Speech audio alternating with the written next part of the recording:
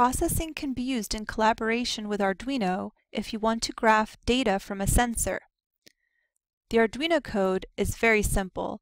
You simply have to read the sensor value through an analog pin. The processing code is a lot more complicated.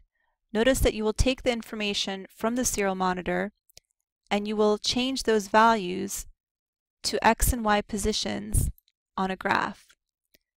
This particular graph is going to look like a purple solid line that changes in height according to the change in the sensor value. So let's demonstrate.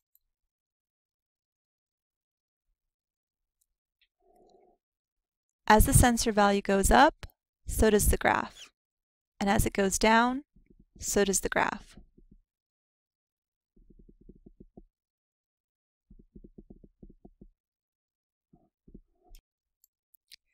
Here we have an alternate version of the processing code. In this case, the sensor value will be graphed as a green line.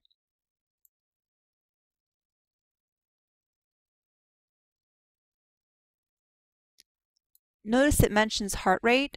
Originally, this was used for a project to sense your pulse. Let's take a look at the graph.